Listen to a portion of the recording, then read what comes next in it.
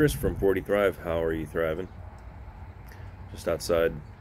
Figure this is a great opportunity to get in some morning sunlight. The weather is beautiful here in Ohio right now, and I'm not being sarcastic when I say that. It tried to kill us last week. It was like wind chill, negative 32 degrees. It's a spring-like day today, and I'm actually wearing clothes out on my front porch today because I'm just having some coffee. I'll probably get a workout in a little bit later. We're nearing towards the end of the year, and I run a small brewery that is slowly introducing some food menu items. So we have a lot to accomplish.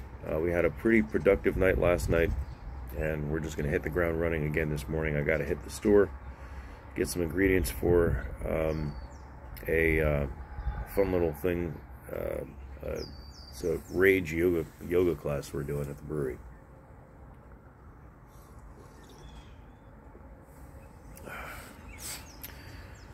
So how are you thriving here? You know, I'm just reflecting. I can't help but look back at all the things that I used to struggle with that I no longer deal with, and it almost seems like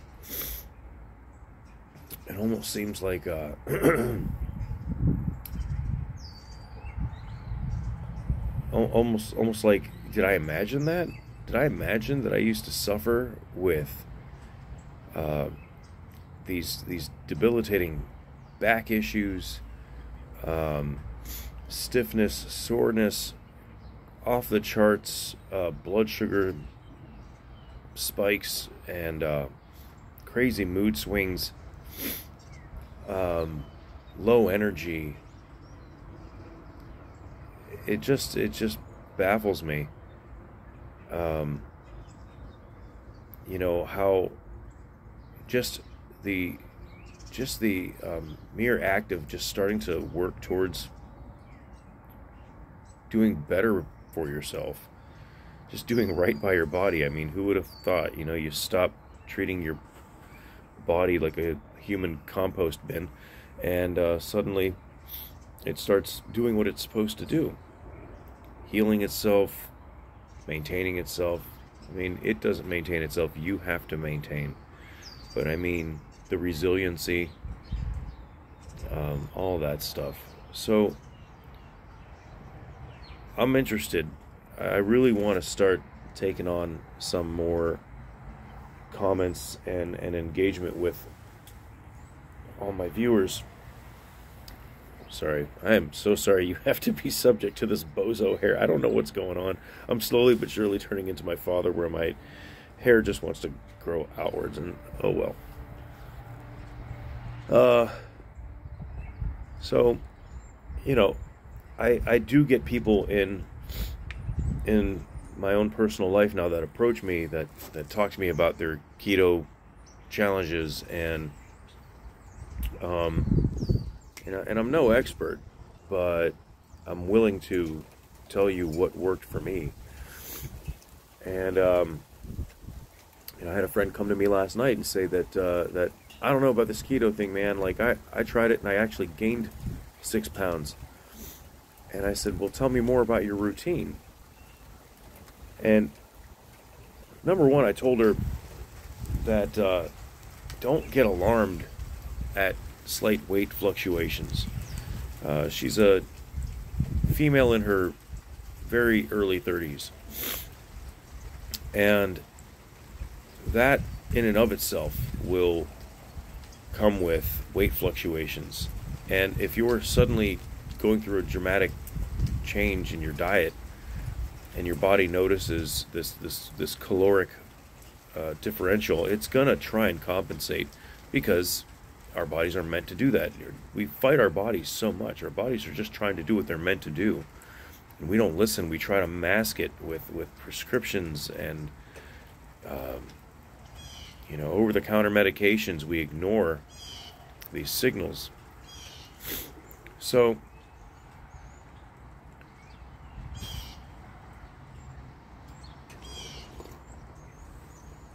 here I come to find out that she wasn't really doing a keto diet. A lot of people confuse high protein for a keto food. Just because it's high protein doesn't mean it's keto. You still have to eliminate the carbs, and a lot of people are under the impression that nuts are keto, and that really depends on how low you're trying to turn your carbohydrate dial down, to quote Dr. Ken Berry. So yeah, here I come to find out that she was sneaking midnight snacks of just going into the kitchen and just shoving handfuls of, and I don't know what kind of nuts, but she was just shoving handfuls of nuts in her mouth. So yeah, part of being keto is not just what you eat, but when you eat, and incorporating. You have to get your body into sort of a intermittent fasting state. And so my advice to her was to, make sure that what you're eating is absolutely as little to no carb as possible. Make sure it's a whole food. Make sure you could recognize it as it either came out of the animal or out of the ground. And if you can, skip your first meal of the day, push it as late as you can, and when you do break your fast, make sure it's with a high-fat, low-carb food, and eat to satiety. That's the important part. Don't just have a little keto bar. That's not what I'm talking about. Cram in 4 eggs and a side of bacon if you can. Make yourself full, and that really helps trigger things off. I mean, it's not about restriction, but you do want to put yourself into a little bit of a state where your body's going to start looking to itself for its own energy, rather than trying to seek out carbs. I told her if she's still having those types of cravings, she's still very carb addicted. So I just wanted to take a minute to reach out to you, engage with you a bit, and ask yourself, what are you still dealing with? Because you can do something about it. Whatever it is, whatever the ailment is, you can do something about it. I promise you that if you are at a point where now it's like, oh, but I've got to go to the doctors for this and that, and it's getting pretty serious, I guarantee you ignored warning signs miles back of something that you could have addressed early on. And I'm not saying this to beat anybody up or shame anybody. That's not what this is about. Whatever you're going through, I'm not telling you to ignore doctors' advice, but they're not going to tell you the proper diet to eat. Doctors are not trained in nutrition. It's shocking and it's sad, but talk to anyone you know. If you have any friends or family members that are doctors, ask them, how much time did they spend with you on nutrition in your time studying? And it's like they just skip right over it. It's like little to none. They're not trained to give out nutritional advice. You have to do that. You have to do your own research. And the most common sense thing you could possibly do is just start eliminating all the processed, manufactured garbage. You can start there. I can promise you that our bodies were not evolved to eat pizza rolls. That's not what got us here. It was eating whole cuts of meat, real whole fruits and vegetables.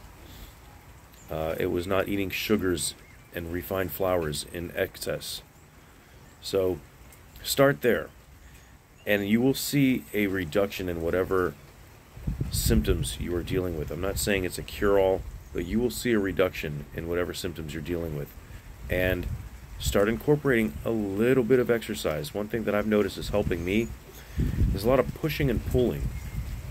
For every push exercise, a push up, You know, figure out some kind of pulling exercise where you're pulling a weight up towards yourself, or pulling yourself up towards something. Squats, you know, even doing them with no weights is dramatically beneficial. You'd be surprised. We have to remember, people, this is not about looking toned and fit. This is about giving our bodies the signals that it needs to respond to stress, to just our daily routines, to pain.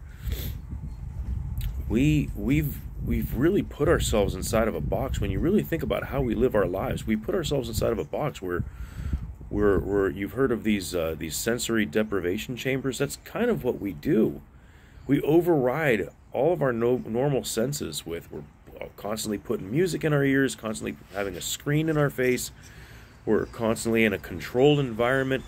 How is our body supposed to react to that? Imagine if you had a plant and you just put it inside of a cardboard box with artificial light, you know, and these irregular patterns, not enough water. Would you expect it to survive? Would you expect it to produce fruit? Would you want to reproduce that? But yet here we are as humans, reproducing under all these artificial weird circumstances with, you know, all kinds of crazy stuff. There's a squirrel coming towards me right now, and I don't know whether to be frightened. I'm not sure what to think about this. How you doing, buddy? He's a chubby, chunky, fuzzy little fella. How you doing, buddy? I'm just gonna ignore him. Can you see that? Don't worry. He's foraging. See? He's doing what he's meant to do. He's doing what he's supposed to do. He's outside, first thing in the morning, out there looking for his food, getting his exercise. He's eating low carb. He's eating low carb. He is. Isn't he, buddy? Oh, he found something there. He was just checking in on me to make sure I didn't steal something of his. Oh, it's glorious. See? That's glorious. But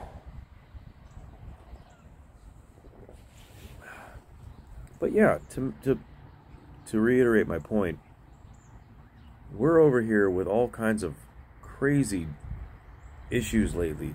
Our youth are suffering with obesity, with developmental issues, psychological issues, and we're over here scratching our heads. Meanwhile, we're still strapping VR helmets to their heads, you know, putting them in front of TV screens for 10 hours a day, longer, feeding them garbage because the cereal companies told us to way back when we were, you know, coming up in the 80s. And we think that's going to produce good offspring. We think that's going to turn out okay. Well, I'm sorry. You can't neglect what our bodies are meant to do and expect a good outcome. We're not designed to do that. All right. We've traveled pretty far down the rabbit hole. All right, you guys. Cheers. Keep on thriving. We'll talk soon.